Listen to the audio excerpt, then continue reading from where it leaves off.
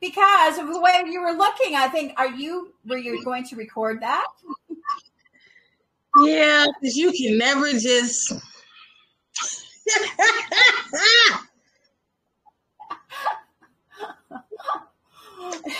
So I suppose I'm just going to. Do you want to do an introduction, or are we going to talk? Yeah, you might as well just go ahead and reiterate what you thought. Well, first off, I'll just say this. We're having a topic about being a part of a group.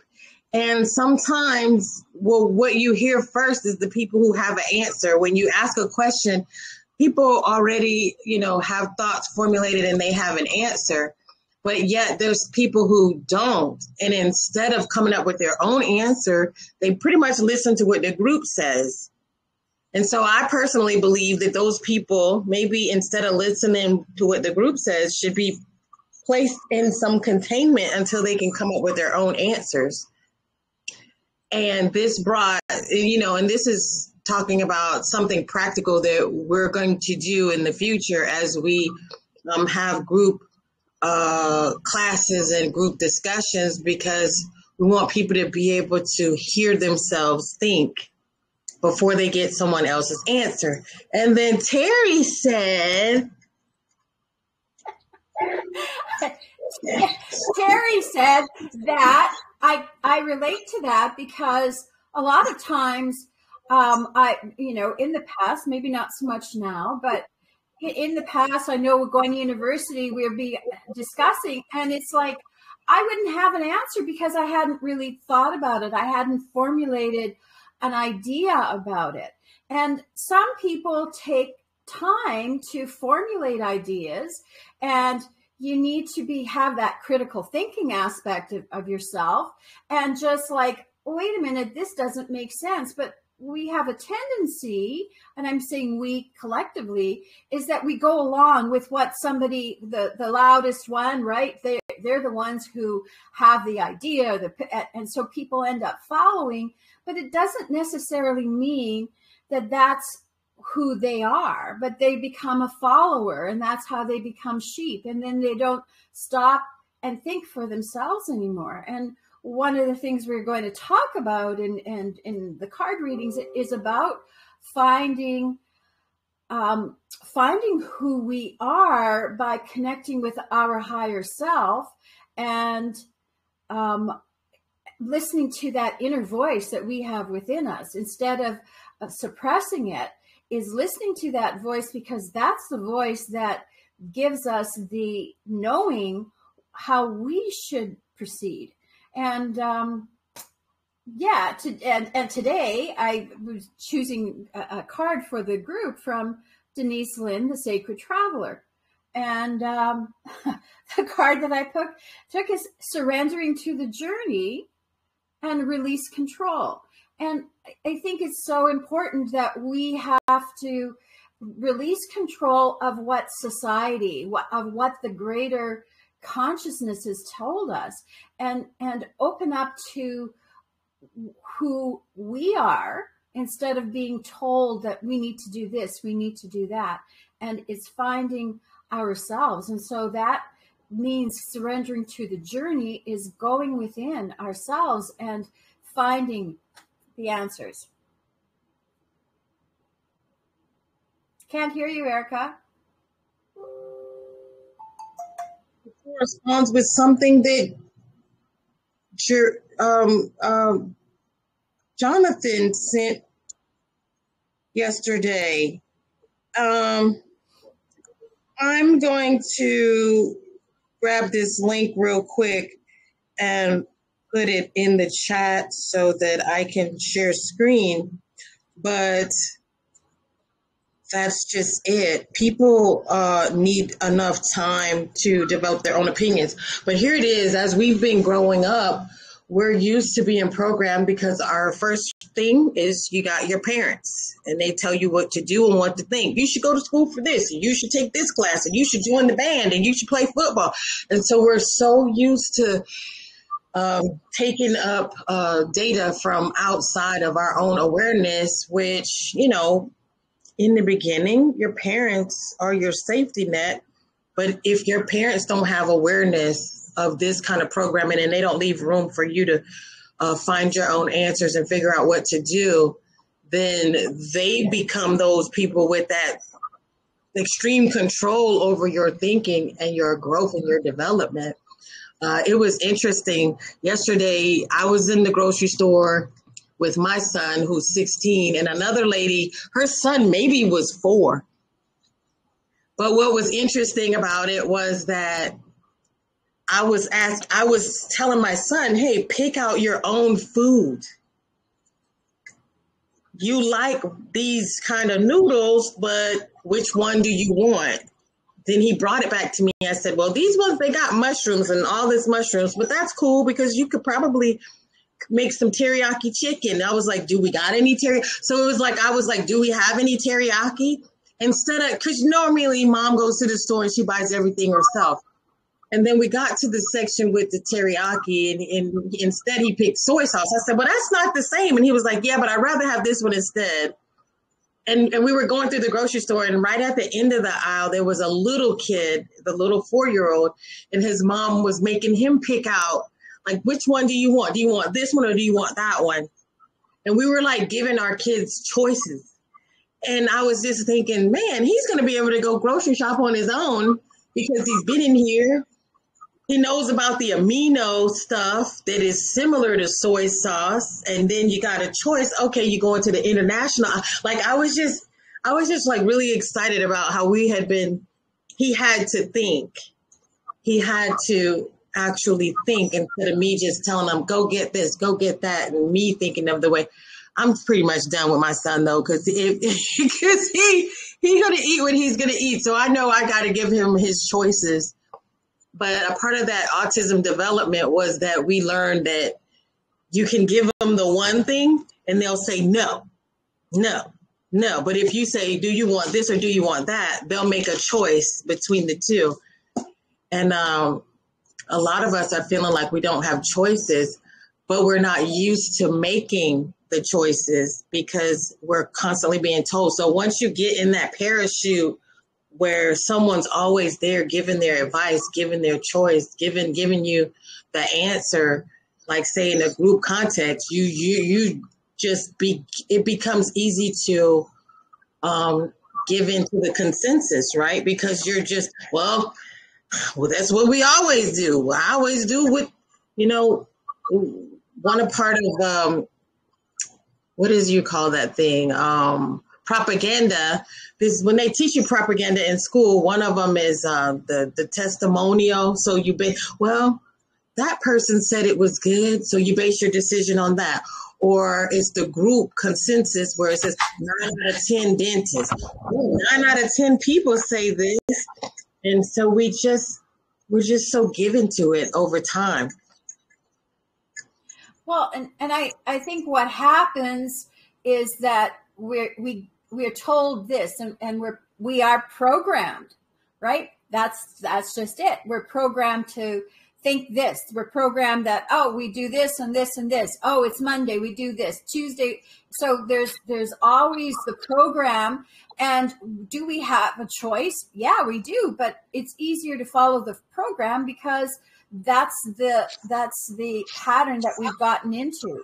And taking the step back and inviting your higher self in, right? And listening to that inner voice that is connected to your higher source will give you direction. And maybe the direction is to tell you to stop. And you know what? Today, you're just going to sit back and you're going to, make cookies. And that's the best way for you to proceed on this day instead of trying to do, get your website fixed up. And that's nothing to, I'm just using those as examples. But sometimes we're just being forced, I should do this, I should do that, where we're not listening to the inner guidance. And sometimes taking those moments to just sit back and listen can be the most productive because then we can get our thoughts in order. And we have there's so much information that we're being bombarded with a lot of times we don't know how to think anymore. So we just follow along with, oh, this is what I'm supposed to do. This is the way we're guided. But we don't, and we turn on the TV or we turn on the news and they keep telling us the same thing. And we watch and we see commercials that we don't stop and really connect with our higher being and say, what is the right way for me to proceed? Might not be new to you, but maybe it will. I was just looking over this and it's like knocking my socks off. I remember learning propaganda in the 3rd or 4th grade, and it's weird that I don't know what kind of teacher she was. I don't know if an alien flew in and took over. I've never had anybody tell me that they've learned propaganda in school, and never had anybody tell me that they've learned it, especially in elementary school. So I've been very alert for a very long time. And I was looking at the forms of propaganda just now, and the first one is emotional appeal. So that utilizes the emotions that trigger you, that they include powerful imagery. So personal stories, language that trigger fear, anger, sympathy, joy, and they use it to sway opinions. So roll that through your mind, triggering fear, anger, sympathy, and joy, right? One was name calling and demonization. So associating negative connotations with the target, propagandists aim to undermine their credibility and influence public opinion against them. Then there's the bandwagon effect, because, a lot of people have never gone over this. So let's just do that, right? And so the bandwagon exploits the human tendency to conform with a crowd. And that's what we're talking about. But that everybody's adopting a particular viewpoint or behavior, encouraging others to join so you don't get left out. Testimonials and endorsements. That's what people are always trying to sell you something. This technique aims to persuade the audience by associating and endorsing a product with someone they respect or admire. And I remember this too, with someone wanted to make an argument against me, and they used what they felt a person of authority, their opinion against mine. And I said, well, have you read this book for yourself? Because if you would like to tell me what you thought after you read it, I would like to hear that. But don't tell me what someone else said or try to use someone else as an authority figure, because they're not my authority figure. So then there's this thing called the plain folk appeal, and politicians like to use this one because it's like, I'm just like you, and so you should trust me because I'm just like you. They'll try to say of a certain class system, and my mother worked hard, and so they simulate what it is that you relate to, so you should trust them. And then there's transfer, and so that's linking desired emotions to influence the opinions and shape concepts of others. So associating positive or negative emotions to transfer those to that particular cause or subject. So if you've been hurt before because people did this to you, this is why you should support this or not support this, because remember how you felt when that happened? So then we're loving this one, half truths and misinformation. So they distort and manipulate the facts because they can tell you one part about it. That's why, like with memes and stuff, I always try to look it up to see, well, why did they vote that into law? What is actually the reason that happened?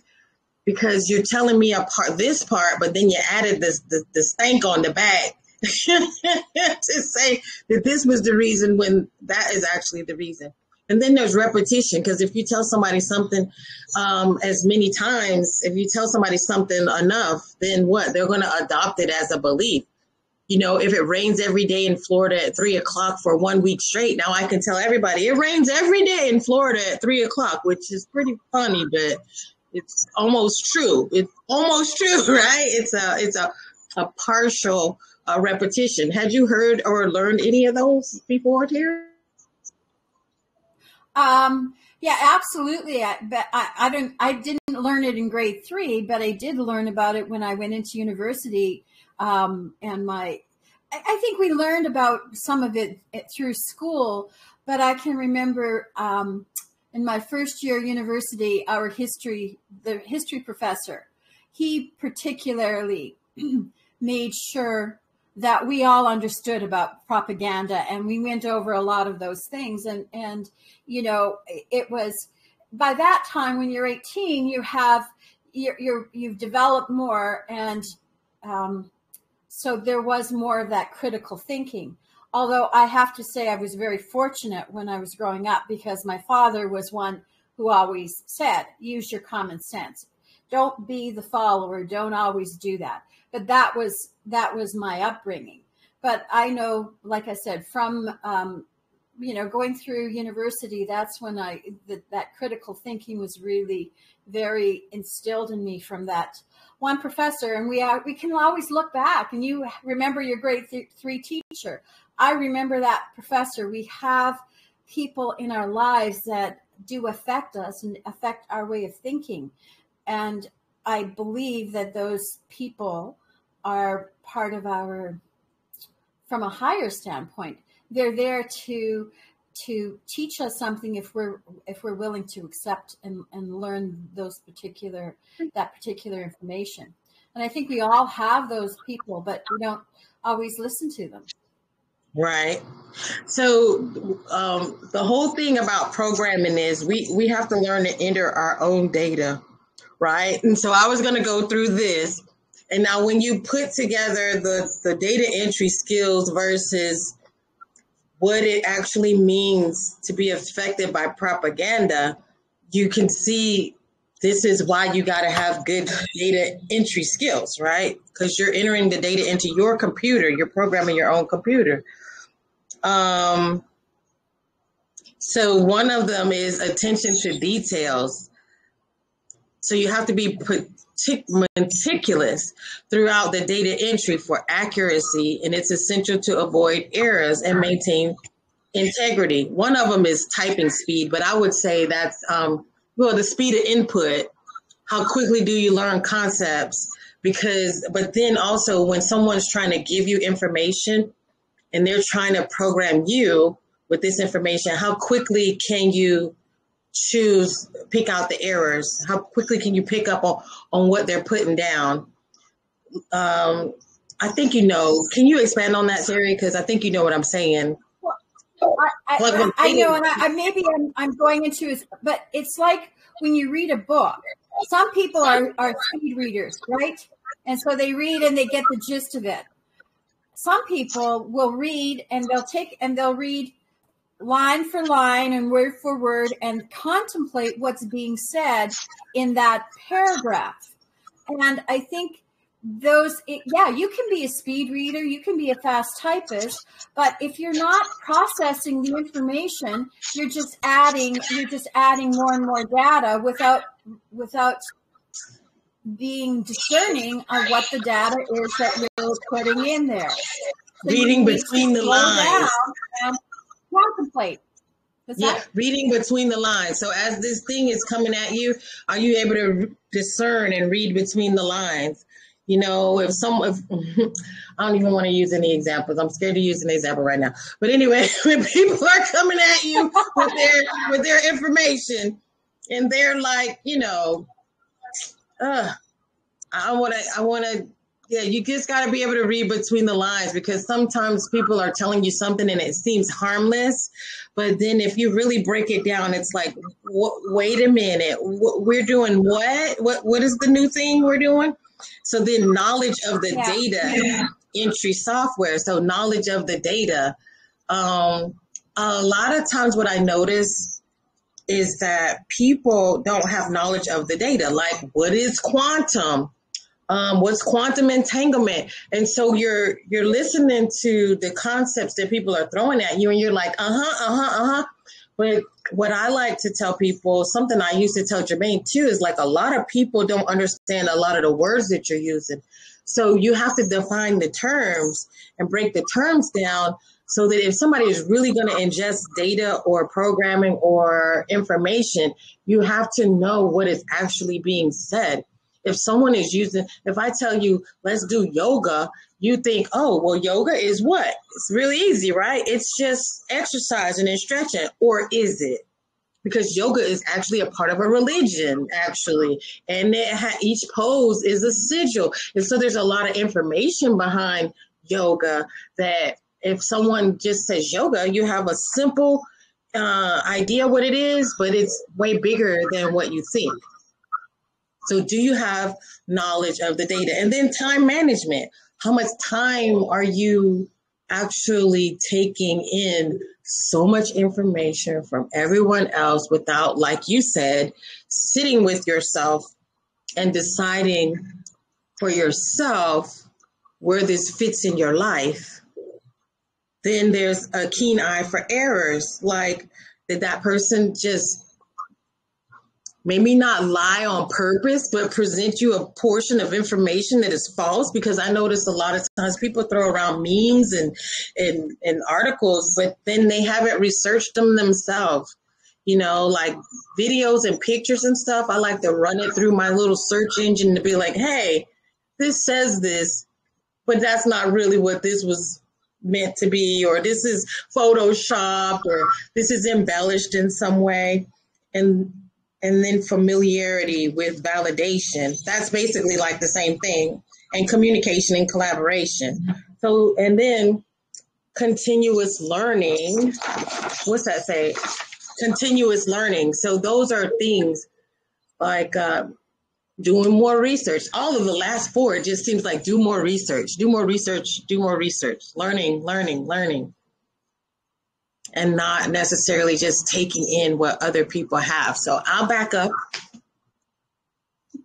No, and I'm just going to say the learning is really important as we, like we never stop being a student. We never stop learning. And it's easy to follow what somebody has told us, but it's doing the research. And I just want to go back to, talking about propaganda in general. I mean, we can go on Facebook, we can go on Telegram, we can see part of all these groups. And what happens if you look at the patterns, right? They are telling you the same thing over and over again. And just because you've been told it over and over again, doesn't mean that it's the truth, doesn't mean that it's fact. It means that we're now, I'm just using we collectively, we're now in that flow of thinking. But if you stop and stop and analyze, wait a minute, why are they always saying these same things over and over and over again? They want us to believe that that's the only truth. And that's their form of propaganda. How do you repeat? It's a repetitive process. So with that repetitiveness, I think we find, there's, we won't necessarily go into it, but there's a whole thing with the neuro-linguistic programming and the MK Ultra and stuff. It's as we get into those, get caught into that particular pattern, then they start to, we start to move along a stream that we've lost our ability to critically think, and we're flowing along with it. And that's how people become sheep. I don't think that they're meant to be sheep. It's just that they are easily programmed and they go into that flow. And maybe it's because, as children, maybe, it's the school system. Maybe it's the way, I'm telling you to do it that way, and that's the only way. And maybe we have to step back and start educating again to think. Because I said so. Yeah. So it's so funny because one of the parts of programming was define the problem and then plan the solution. What I think a lot happens, you hear people trying to sell you stuff all the time, like there's going to be an emergency signal and we're not going to be able to go to the grocery store and gold is going to go down in prices and the money is not going to be worth anything and you need to sign a non-disclosure agreement. I got to sell you the problem and then sell you the solution, right? Because I have to create the problem and then sell you the solution. And that's where I went in 2020. And I was like, you know what? It's really interesting how everybody's selling buckets of rice and dried food and you know, oh, get XRP. And I'm not telling people not to do it, but I'm just telling you, when you're listening to somebody pound that in you, you have to start thinking, why are they telling me this? Why are they selling me this? Why are they offering me this? Because I feel like people are campaigning. It's like everyone's running for president. Look at me, buy from me, shop with me, get readings from me, watch my channel and watch only my channel and get all your information from here and stay plugged in. And if I keep you with suspense of this is what's going to happen in 3 days, the suspense is going to bring you back in 3 days, right? Because I've created the problem, right? But, with this suspense and, oh, you got to stay here to find out what's going to happen. Really? I can't just look outside my door, And I really got to in 2020 to say, oh, wow, there's somebody in North Carolina in the mountains that doesn't even have a TV. Boy, they're sitting on their porch drinking sweet tea and having a good life with their animals and getting their food off the farm. And they're not even stressed out, right?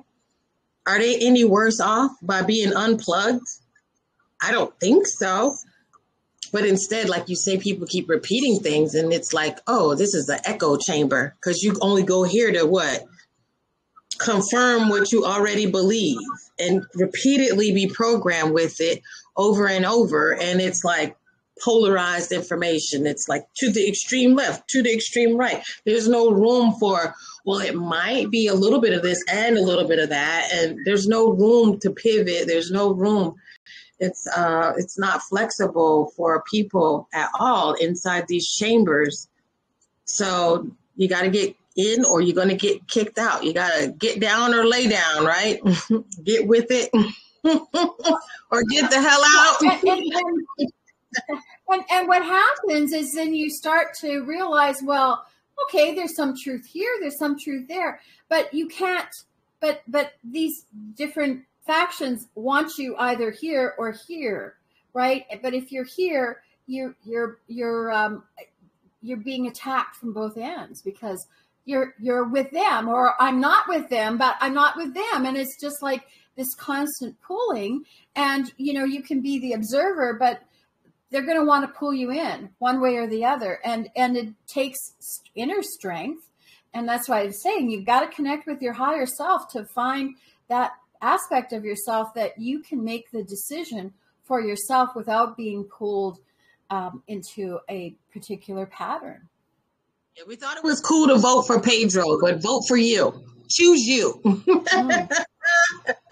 We're not voting for Pedro anymore. Remember that Napoleon Dynamite? I love that. But yeah, just choose you. And we'll go on to your card reading. Okay. Sounds good.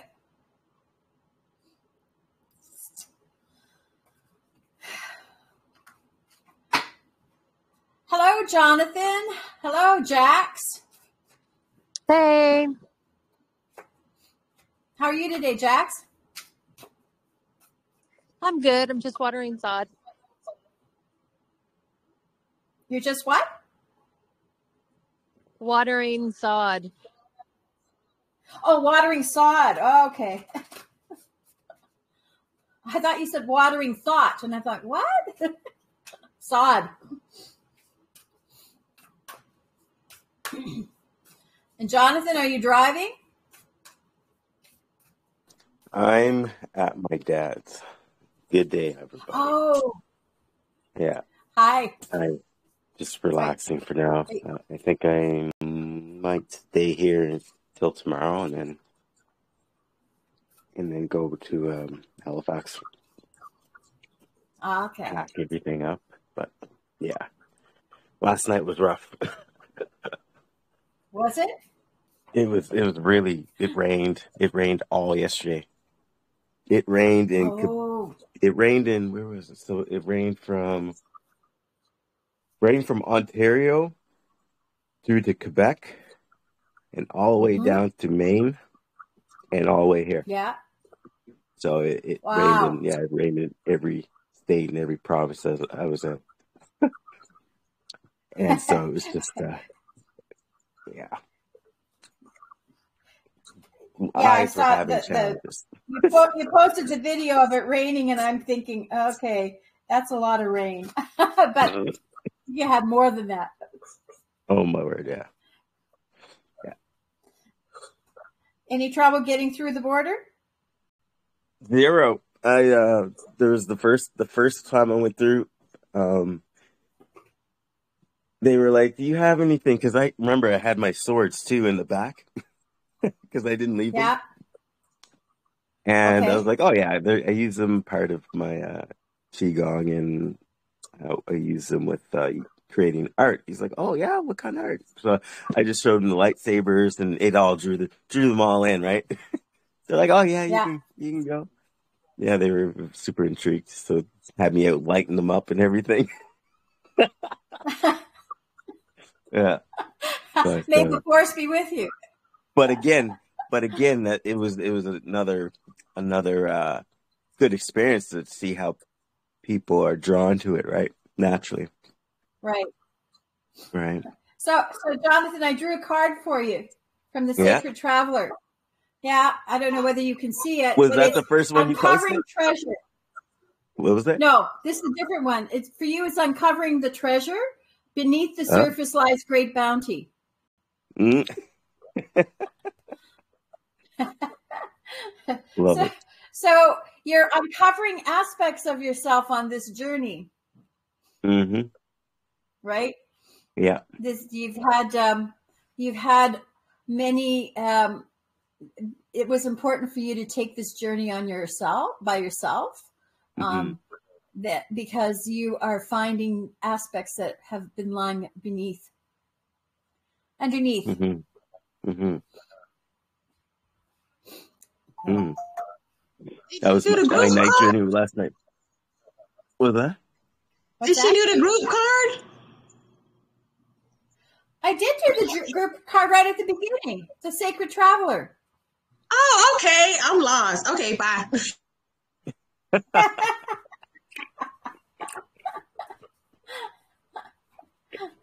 I did do that one. Right from the beginning, I talked about the Sacred Traveler and the journey, right?